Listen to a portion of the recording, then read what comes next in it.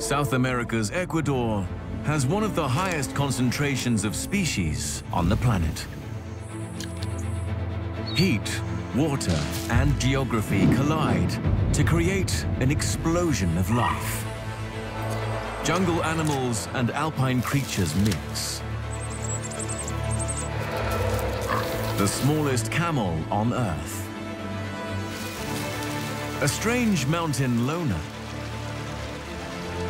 A curious bear that doesn't hibernate. And a mouse that catches fish. All resulting from a mountain range that crosses the equator.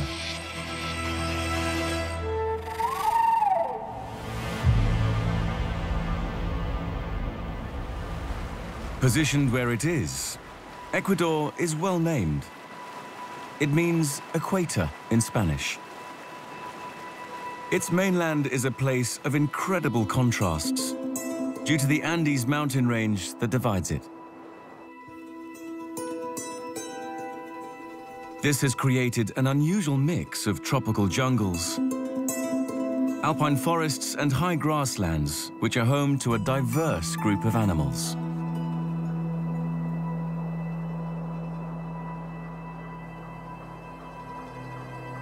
On its upper slopes, life is a struggle. With extreme solar radiation, combined with searingly cold night temperatures. Life in all forms is scant here. In some ways, it's a high-altitude desert,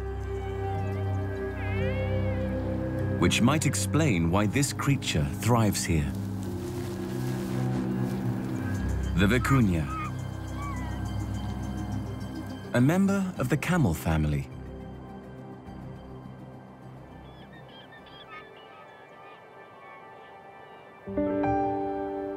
At only around 3 feet to the shoulder, the vicuña is the smallest of the camelids.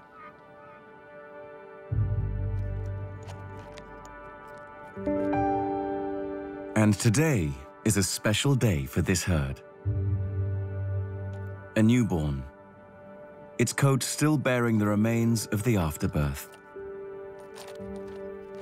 This female gave birth during the day.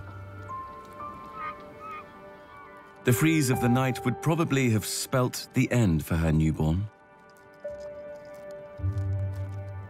Remarkably, it can stand up and follow the herd after only 30 minutes.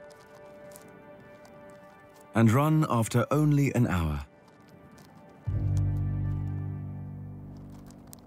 He is supremely adapted to deal with the challenges of the Andes.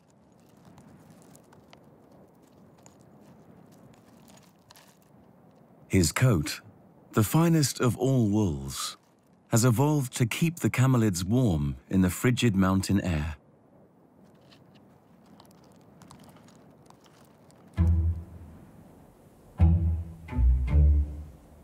The dominant male watches over his big herd of females and this year's young.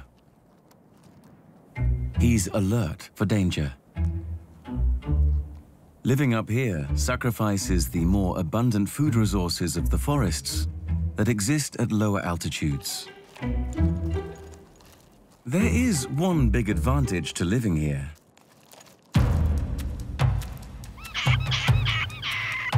There's little cover for a stealthy predator, like a puma, which are rare at this elevation. Still, vicuñas are skittish. A young hawk may be hoping to scavenge afterbirth. It's no threat to the herd, and the dominant male is more concerned with marking his territory.